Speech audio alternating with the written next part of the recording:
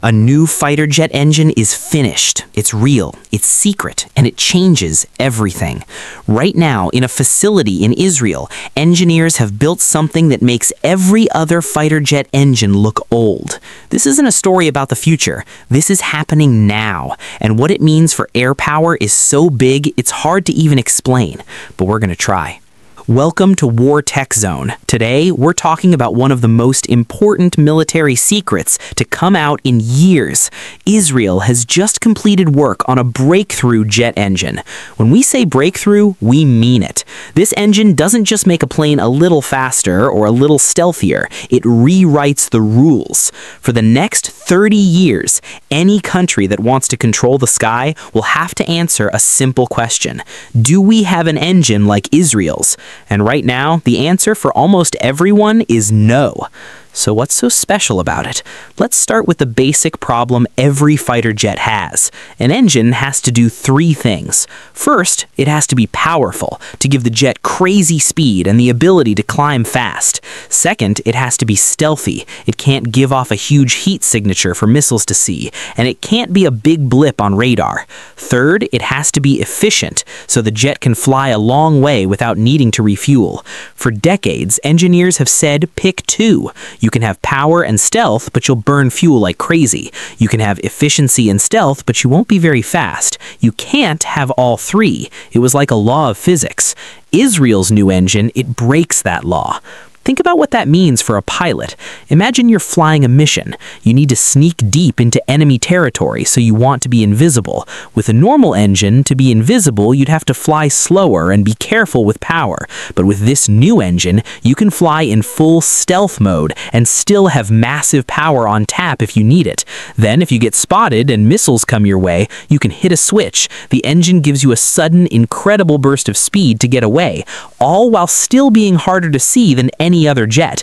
It's the ultimate combination. Power when you need it, and ghost-like silence when you don't. That's the promise. To understand why this is such a shock, you have to know Israel's history with planes. For a long time, Israel didn't build its own fighter jets from scratch. They became world-famous experts at taking American jets, like the F-15 and F-16, and making them better. They'd upgrade the radar, the computers, the weapons. They made good jets into great ones. But the heart of the jet, the engine, was always made by someone else. This new project is different. This is Israel saying, we don't just want to upgrade the body, we want to build the heart ourselves. And they didn't just build an engine, they built arguably the most advanced military aircraft engine on the planet. This shift from modifying to truly creating is a huge moment for their entire aerospace industry. So how did they do it?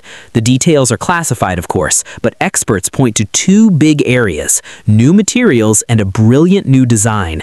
First, the materials. The inside of a jet engine is one of the hottest places on Earth. Metals melt. So Israel's engineers use new kinds of ceramics and special metal mixtures. These materials can handle heat that would destroy a normal engine.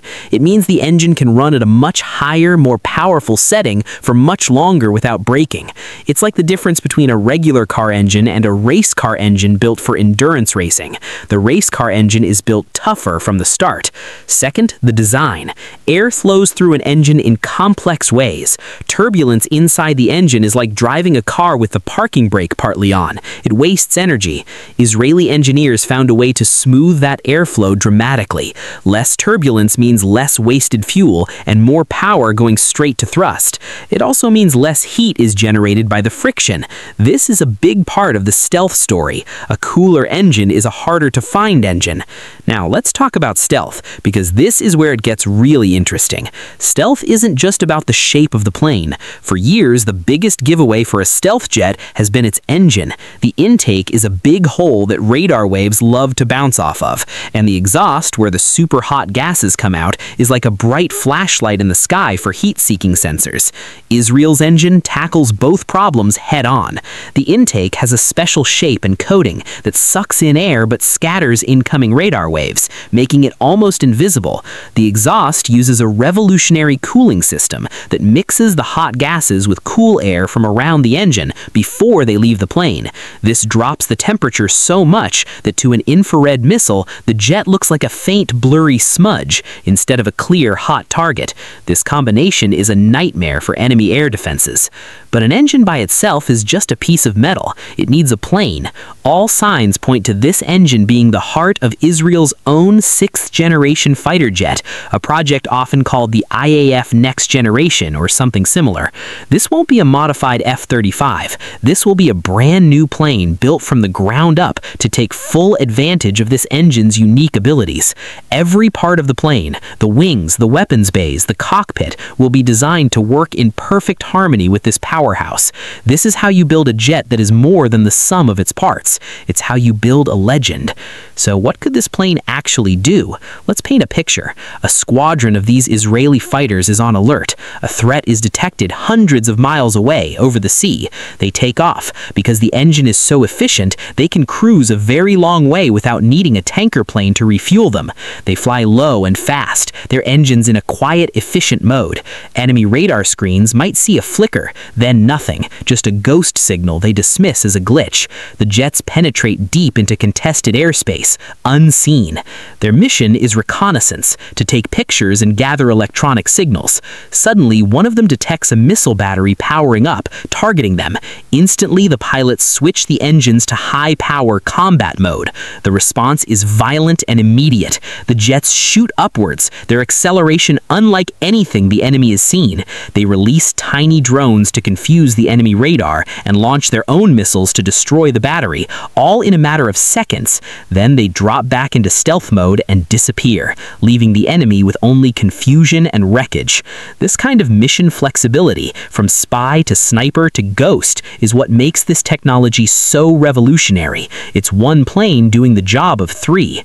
Now let's think bigger. What does this mean for Israel's safety and its position in the world? The Middle East is a tough neighborhood. Israel is small, surrounded by nations with much larger populations, and in some cases, large air forces filled with Russian and French-made jets. For decades, Israel's strategy has been quality over quantity. They have fewer jets, but their pilots are the best trained, and their technology is a generation ahead. This new engine pushes that idea to the extreme. It creates a quality gap that is so wide it might be impossible to cross for a very long time. An enemy with hundreds of older jets would face a terrifying problem. Their radars couldn't reliably see the Israeli fighters. Their heat-seeking missiles would struggle to lock on, and if they did get into a dogfight, the Israeli jets would be faster, could turn tighter, and could stay in the fight longer. In military terms, this is called overmatch. It's not just about winning a battle, it's about making an enemy think a battle is hopeless before it even begins.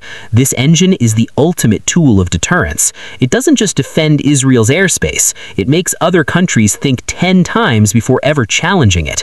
And the impact isn't just in the air. This technology creates huge questions for countries that sell weapons in the region. The United States has sold advanced F-35 jets to several Middle Eastern countries, with the promise that it was the most advanced plane they could get. But what if Israel now has a jet that is, in key ways, more advanced than the F-35 because of this engine? It creates a delicate situation. America's other allies will want this technology, but Israel will be very careful about who it shares its crown jewel with. This one engine could reshape diplomatic and military alliances across the globe. But perhaps the most frightening idea for Israel's adversaries isn't about fighter jets at all.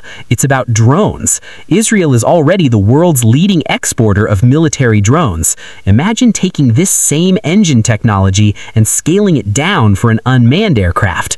You could create a drone with the stealth of a fighter jet and the endurance to stay in the air for 2 or 3 days. A silent, invisible watcher that never gets tired.